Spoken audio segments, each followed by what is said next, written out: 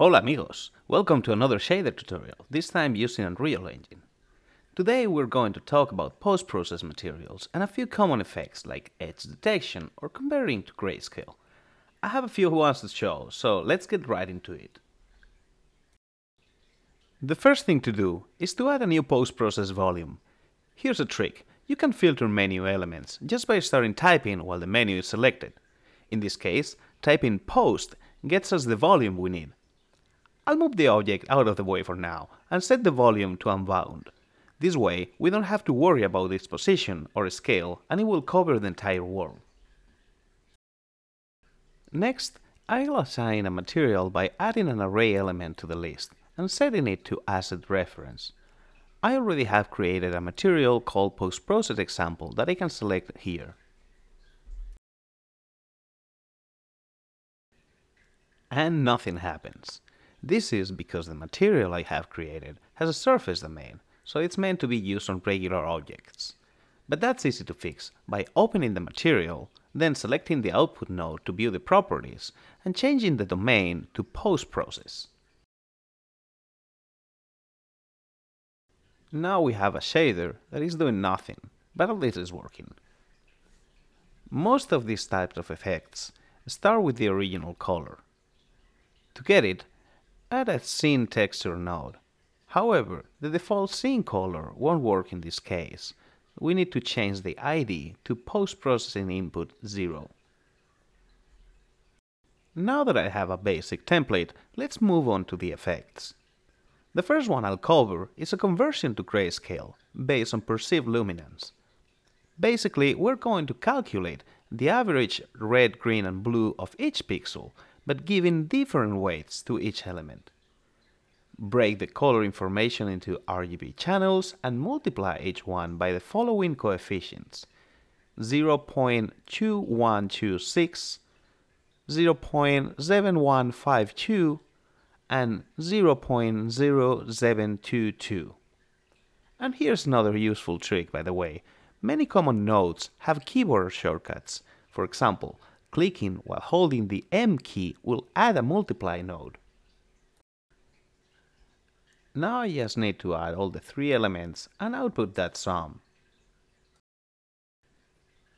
There are a few variations of these coefficients, but any of them is a big improvement over the basic component average.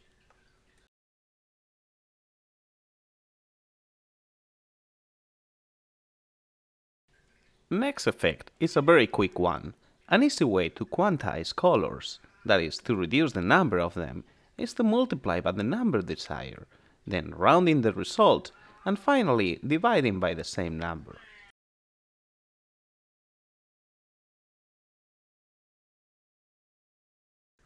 The next one is a halftone filter. This is a technique used in some printed media like old comics and magazines that use dots with different sizes and spacing to simulate smooth gradients with a limited number of colors. First thing I'll do is to rotate the UVs 45 degrees. Not only this will make the effect look better on screen, but real halftone patterns were often rotated, especially when using multiple colors. I will also set up a simplex noise pattern with a multiplier parameter to have some variation in the filter. The noise node needs a vector 3 input, so I will append a 0 constant to the rotated UVs. Now, to make the actual pattern, start with another multiplier parameter to tile the UVs and increase the dot density.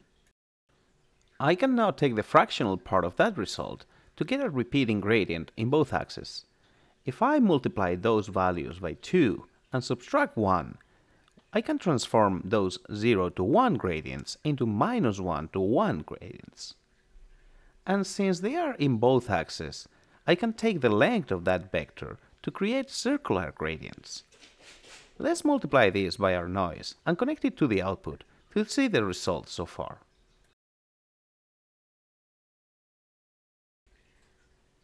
By playing a bit with the noise influence and dot density parameters, you can see how those values affect the size of the dots.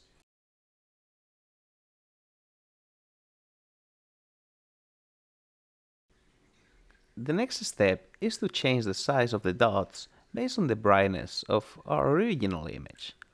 I had a custom function here, and the code should be showing up on the screen now, but I thought it was easier to explain how it worked in node form, so here it is as well. I'm taking the pattern and on one side adding the length of the derivatives, the vector formed by ddx and ddy. On the other, I'm subtracting that same vector. Those two will be the upper and lower edges of a smooth step, and the original brightness value, the input.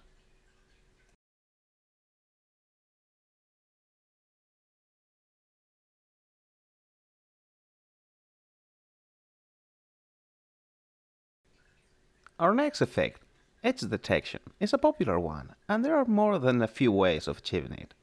In this video, I will show you the two easiest, using the derivatives and sample average differentials. I will leave kernel convolution and using distance fields to a future video when we go over those topics.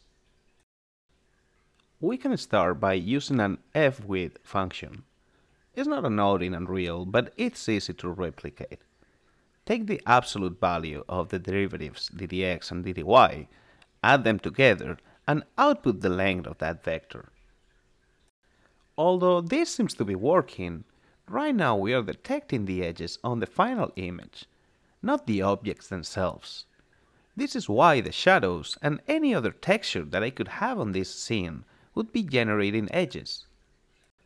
We can instead sample the world aligned normal to find these continuities, but as we can see here, if we have two separated surfaces facing the same way, an edge won't be detected. By the way, note that although the derivatives are super fast on modern GPUs, they are limited to a single fragment, so the result is quite noisy and low res.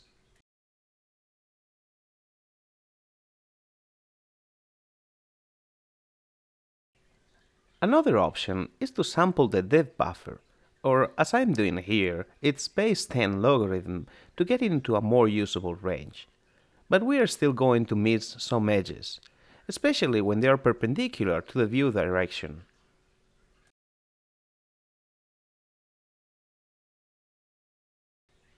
The best approach is to make a new vector that combines normal and depth information, and sample that one. Here I'm using the x and y values of the normal, but a possible improvement would be to take into consideration the view direction to maximize the number of edges. The idea here is to assign each distinct surface a different color, so it's picked up as an edge by the filter later. And now we're getting somewhere, we're getting all the edges represented. But the limitation of the fwidth function makes it a little bit too low res for most applications. We need something better. We're going to average the neighbor pixels and find the difference to the current one. This group of nodes here is sampling the current pixel, so they are using the default UVs. Let's call that the center pixel. To sample the pixels around it, we need to offset the default UVs, adding the 0, 1, 0, minus 1, minus 1, 0, etc. vectors to them. However, since this is a full screen post-process effect, we need to scale the UVs accordingly, so we need to multiply these vector offsets by the inverse of the texture size, available on any of the texture samplers as the parameter inv size.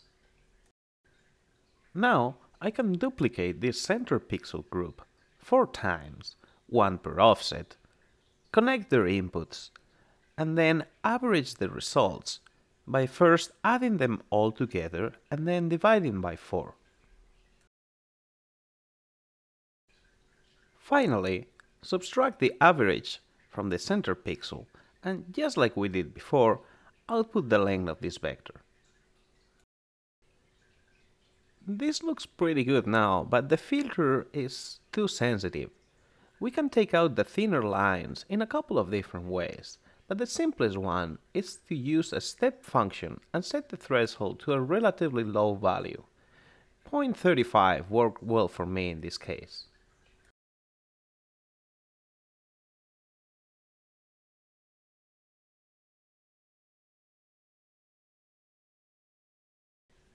The last step is to combine the lines with the original image by using a linear interpolation between them, with the lines themselves on the alpha input as well. Now that I see it, I realize that if you are making a cartoon-style shader, you probably want to use black lines. Its solution: simply use a 1 minus node on the first parameter of the interpolation to invert the value. Or you can also multiply it with an input color if you want further customization on how the lines look.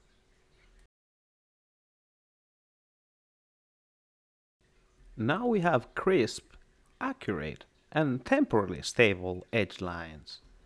But I can also combine these effects with the halftone pass from before, replacing the B parameter in the custom function. In this case, I'm also going to multiply the source to have a brighter input and thus a nicer looking pattern.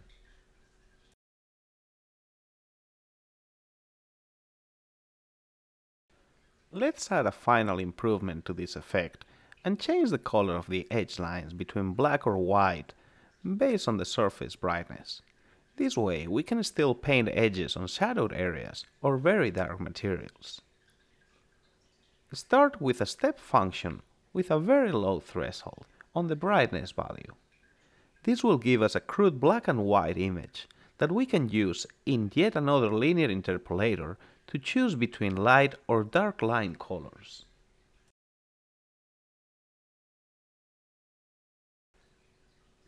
After testing that the lines are painted in both colors correctly, I can replace the old connection with this new one to combine it again with the image.